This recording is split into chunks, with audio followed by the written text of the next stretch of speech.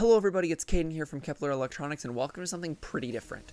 Seeing as the Open and Worlds got cancelled, that means I am officially a VEX alumni, and don't worry, this channel isn't going anywhere. I plan on doing VEX U, so expect some content on that over the summer. But that isn't what this video is about.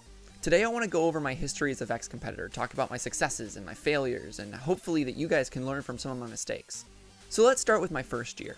I had just entered high school, and seeing as I had enjoyed my 2 years in first LEGO League, I wanted to join my school's VEX Robotics team. Now this team was still relatively new, and none of us really knew what we were doing, as evidenced by the robot that we built. This year was Starstruck, where the goal was to throw stars over a fence in the middle, and we decided to build a forklift. Now a forklift wouldn't ordinarily be a bad idea, but it was when you look at what we had designed. I don't have any pictures of this robot, so you're just going to have to use your imagination on this one. We didn't have any clue about how to build expansions, or that they were even allowed. We saw that we had to build it within an 18-inch cube, so we built a robot within an 18-inch cube. As the fence was taller than 18 inches, this meant that we couldn't actually lift the stars over the fence. I have a vague memory of us actually just assuming that the fence was 18 inches tall and not even bothering to read the rules, so... We went to one tournament and performed very poorly. As we couldn't lift cubes over the fence, we ended up just pushing them underneath it. And because that's not efficient, we ended up getting last place, or at least very close to it. And with that, our season was over. This brings us to the next year, in the zone. We still had no clue what we were doing, so we built a holonomic drivetrain, which ordinarily wouldn't be a problem, but we had no clue on how to program a holonomic drivetrain. We had this weird double-stage linear slide setup, which was not a cascade lift. It was two independent linear slides, where one slide would kind of go up, and then another slide would come up through the center of it. And then that center slide would flop down and try and pick up cones like that. And of course, we were still not using bearing flats because you don't need bearing flats. We went to our first tournament and we did very poorly. Of course, not knowing how to program a holonomic drivetrain, our robot just kept driving in circles. We actually ended up losing the top stage of our lift at one point and just had it laying on the field completely separate from our robot. I'm pretty sure we ended up placing last, and that was very disappointing for us. So we took apart the robot and decided we needed to build something better. We were so far behind these robots at the tournament that I figured there must be some sort of community online where people were sharing secrets, and what do you know, there was. And I discovered the VEX forum and the VEX Discord and reveal videos and all this stuff, and this culminated in designing a completely new robot from scratch. So over Thanksgiving break, I brought the stuff home and pulled an all-nighter and built a brand new robot from scratch. This robot had bearing flats, and it had a 6-bar lift, and it did still use the VEX claw, but it actually ended up working relatively well. We took this robot to one of the biggest tournaments in our region, and we actually ended up doing pretty well. We worked our way up through eliminations, culminating in the final match, where we lost. But going from last place at our previous tournament to second place here, that was incredible. And with that, that meant that we qualified for state. But the bot we had done so well with just wouldn't cut it for states. It didn't have a mobile goal lift, it couldn't reach that high, and it used a VEX claw. So we took the entire robot apart and, again, in a frenzied weekend build session, completely redesigned the robot from scratch. We used a double reverse 4-bar for our lift, with a Goliath roller to intake cones. We actually had a mobile goal lift this time, but it was placed in the back of our lift.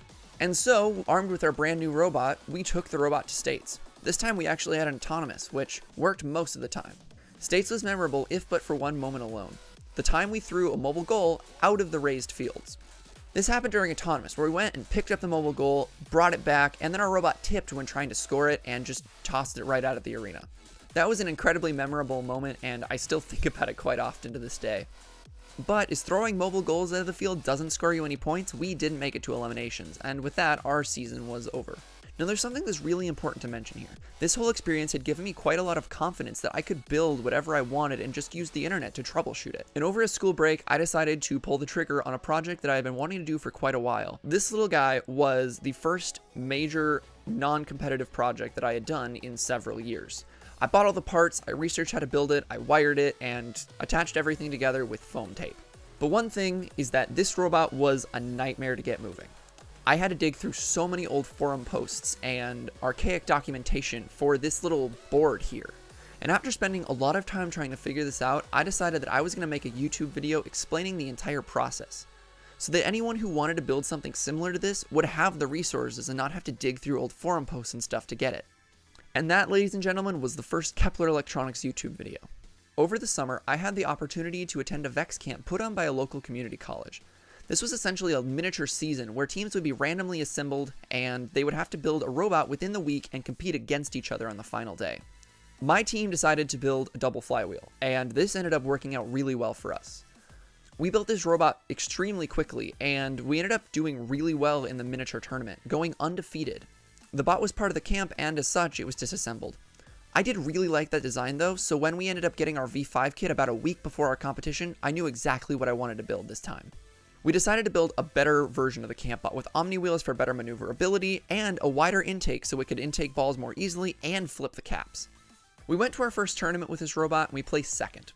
Then, a couple weeks later, we went to our second tournament and we placed first, taking a qualification to states with us. We had a really good year, and at state, we even managed to pick our alliance partner, before being knocked out by the runners-up. We even managed to qualify to Worlds through our skills score. Before heading to Worlds, we actually went to the US Open. This was an incredible experience. I got to meet some incredible teams like 7K, and even managed to make it to eliminations.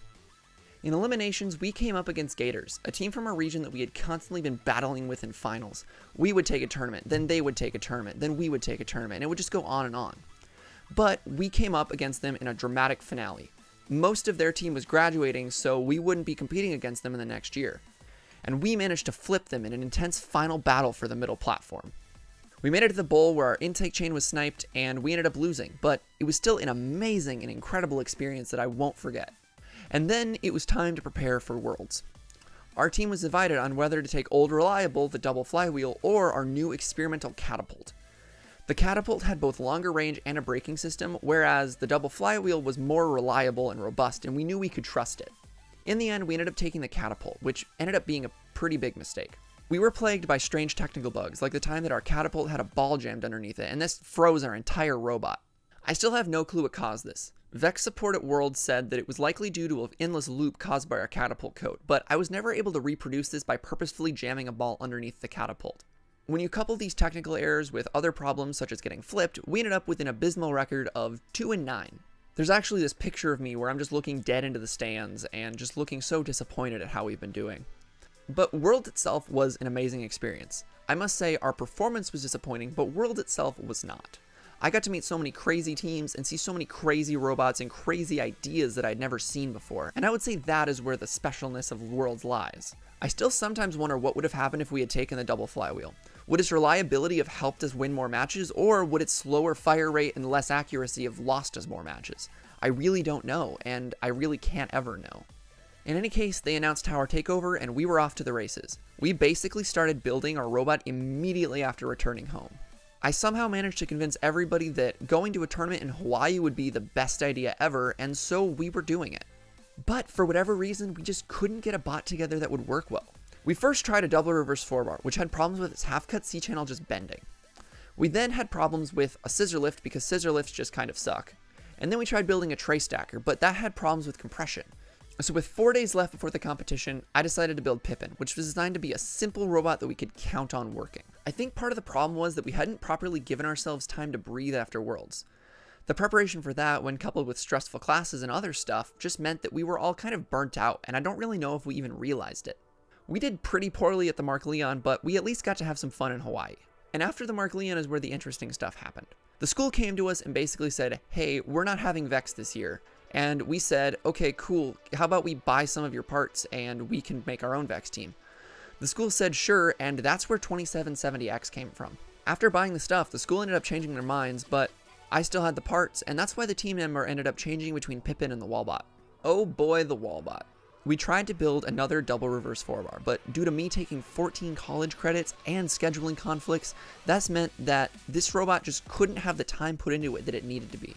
As was beginning to be the pattern for this year, we built a last-minute robot to take its place. The summer scissor lift that we had built had come with us when we purchased stuff from the school, and so we decided to hack it apart and build a Wallbot out of it. We took its 2 Mecanum drive pods and put standoff slides between it so it could expand, and then we took the scissor lift parts and put them on the side so that we could expand with sort of wings. We took this bot to a competition, and it didn't do amazing. We did well enough to pick, but we ended up getting knocked out. We came back and we built another tray stacker, except this one sucked, so let's move over it quickly. It was a complex tray, except that due to the little amount of time that I had to spend, I didn't think properly about how to make the tray flip up, so we ended up running it without the second stage of the tray most of the time. Plus we had very little compression on the rollers because of the flip out mechanism we had to build. and all around this robot was just terrible. But over break, I was finally done with my college classes, and I could take a couple of weeks to just build a brand new robot. And so that's what I did. This is where Mary came from. It was designed to be the complete counter to the previous tray stacker that was never named because it was so terrible. The bot would be small, similar to Pippin, but it would have a geared drivetrain, so we wouldn't have to worry about breaking drivetrains. The bot would have a thin tray so that it wouldn't interfere with the rollers, and the rollers themselves would be hinged to allow for better intaking of cubes. We took this bot to a lot of competitions, and we did relatively well. Not enough to win any awards besides design and judges, but relatively well. Then we took the bot to state, where we again did relatively well. We paired with the second place seed, and we worked our way up to finals. We almost took the first round of finals, and if we had just had one more cube, we would have taken it. But that meant that we were on to the second match of finals. I had a lot of adrenaline coming into the next round, which helped nobody. And I didn't notice that our anti-tip hadn't deployed because of our autonomous program. And because of that, our robot ended up tipping in autonomous, and we ended up losing. It was kind of disappointing, but we still did make it to finals, and at state no less. We were planning on going to the Open, and we saved a lot of stickers for the Open, but I guess that's off the table at this point. I guess if there's any lessons to be learned from this year, it's to simultaneously persevere, but also to give yourself breaks. State wouldn't have gone as well as it did if I hadn't persevered. But at the same time, if we'd given ourselves time to rest and recover after Worlds, a lot of this probably could have been avoided. Thanks for watching, and I hope you enjoyed this video. If you want to see any of the videos that I've mentioned here, be sure to check the description, because they'll all be down there. Thanks for watching, and I hope you're staying healthy. Goodbye.